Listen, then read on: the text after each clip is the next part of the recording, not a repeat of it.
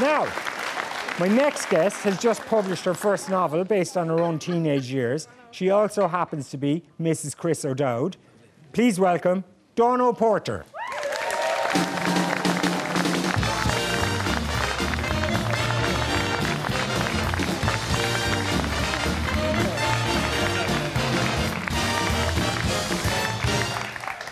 How are you? Very well, how are you? I'm great, thank you. Good. I was very much enjoying Jilly Cooper there. She's fantastic, yeah, isn't she? she's pretty something. Yeah, she's great. So anyway, now you're here and you're going to be even better, aren't you? No pressure. You have them already. So Dawn, you are actually calling yourself now Dawn O'Porter. Yeah, you it's were happening. Dawn Porter since you married our Chris O'Dowd.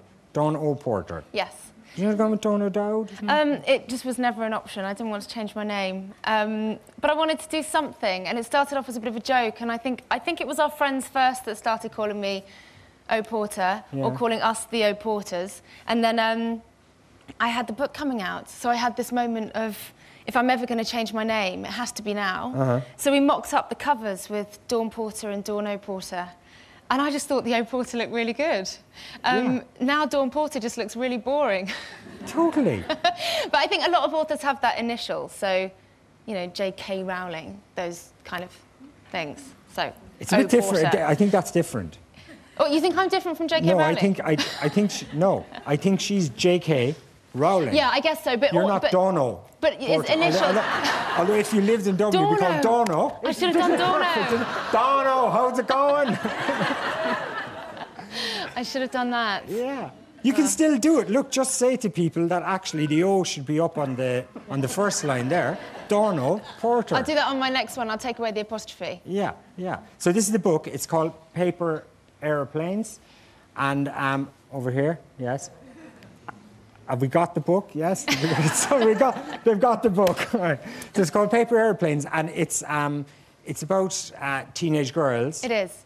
But you do say at the beginning of it that you kept a diary when you were a teenager, and a lot of it is kind of based on your life. So it's not based on. It's entirely fictional. Well, there's a lot of inspiration from my life. I had my diary from when I was 13 and 14. So I read that, and it just reminded me how I thought as a teenager, which. It's horrible to be reminded how you think as a teenager. Why? What were you like? Just because it's so excruciatingly embarrassing, and you'd meet a boy, and there was no logic instilled in me yet not to believe that wasn't the person I was going to marry and have babies with. Okay. So it was obsessive talking, and it's almost quite stalkerish. And you're like, I hope I didn't do this out loud at any time. But it just reminded me how, for a teenager, everything you're experiencing is kind of the first time. So your love, your friendships, the pain, the good stuff, everything is just, you've got no life experiences to make it not feel like it's the most important thing in the world. And that's what my diary reminded me of. Yeah. But the book is actually set, these girls are 15, 16, so slightly older than my diary was. But it's set in a school that's obviously like the school that I went to in Guernsey in the 90s. And one of the characters, Renee, is very obviously inspired by me. Her family setup is quite similar. But which is that Renee's mother is dead, and they don't really talk about it at all. And your mother died when you were very young as well. Yeah, my mum died 2 days before my 7th birthday, same as Renee's did.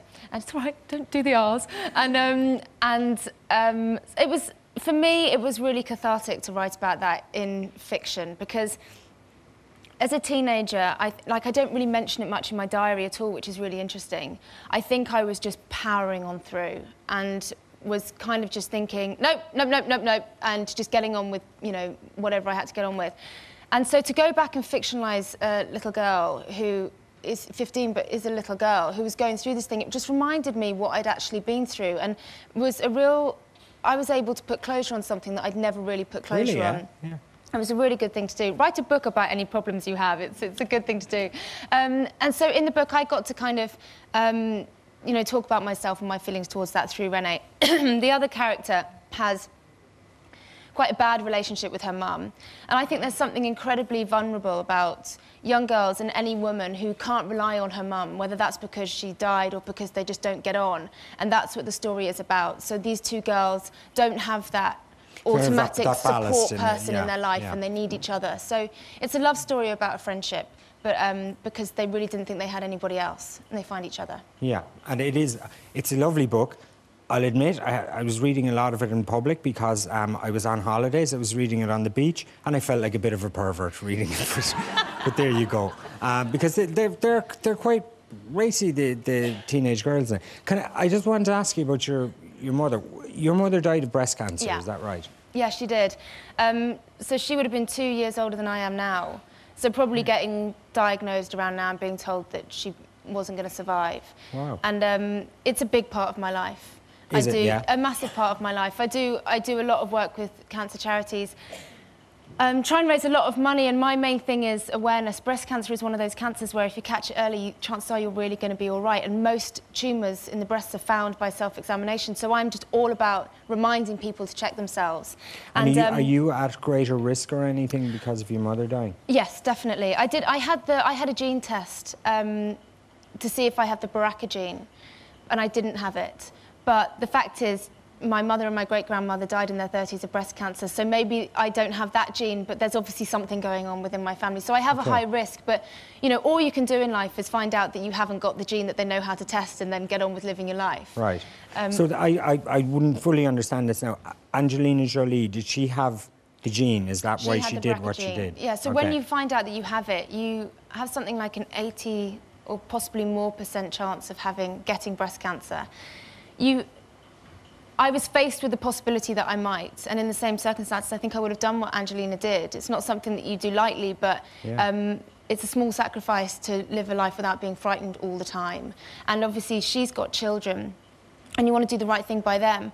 I thought she was extraordinary coming out and saying that she'd done that, because I think especially someone who is considered a sex symbol and who has all that money, who no one ever had to know, people didn't need to know. The only real reason to ever talk about that publicly is for the better good of womankind, and I just think she's now portrayed herself as kind of just remarkable. And listen, the fact that you're...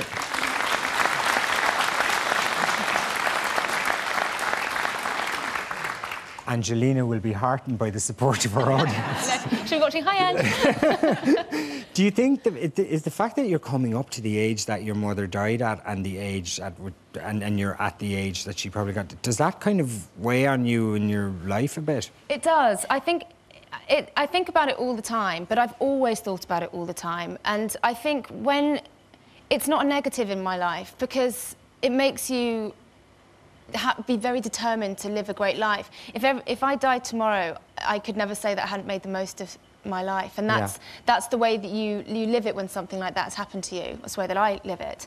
And so I'm very aware of the fact that, you know, she was in the situation that she was at my age. I'm just, you know, I check my breasts regularly and just try and stay on top of it. And I've done enough research into breast cancer now, and I've interviewed a lot of women who who have it. I don't have it. I'm very lucky. I interviewed women who had weeks to live, and I've interviewed all these people who have got through this and not got through this, and it's just about being aware. So it's in the back of my mind, but I think it's only a positive thing in my life at the moment. Good. Keep you living. And another positive thing in your life is, of course, that you married an Irishman. Very positive. Yeah. Now, he's nice.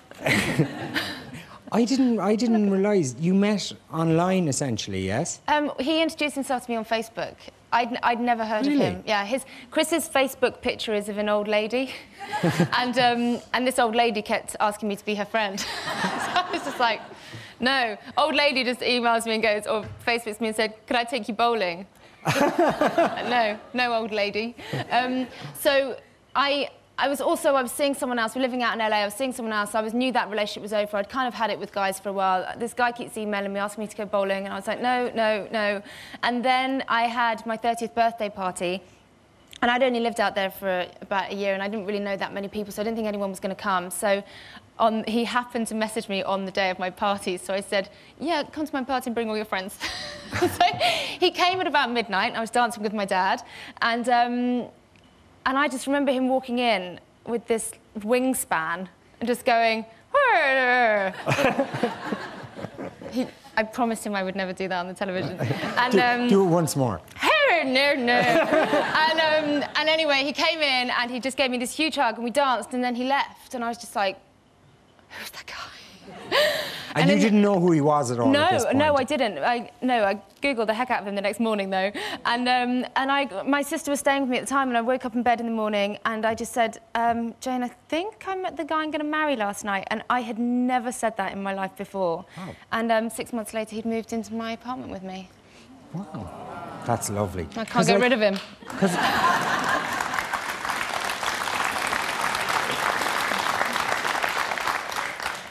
And we should make it clear that he was not like Hollywood Chris O'Dowd at that stage or anything. You got in when his stock was low and you backed him. He was only Roy from the IT crowd at that stage. And still, at that stage, he shouldn't have had to been... He was enough of a celeb that he shouldn't have had to have been stalking women on Facebook. I'd never seen the IT crowd. Really? But, yeah, I'd never seen it. And so I didn't know who he was, so I guess I'm sure a lot of people did. What was weird is that we'd been in LA for a few months and then we came back and we went to Glastonbury. And it was our first kind of outing together in the UK. And in Glastonbury, he was so famous.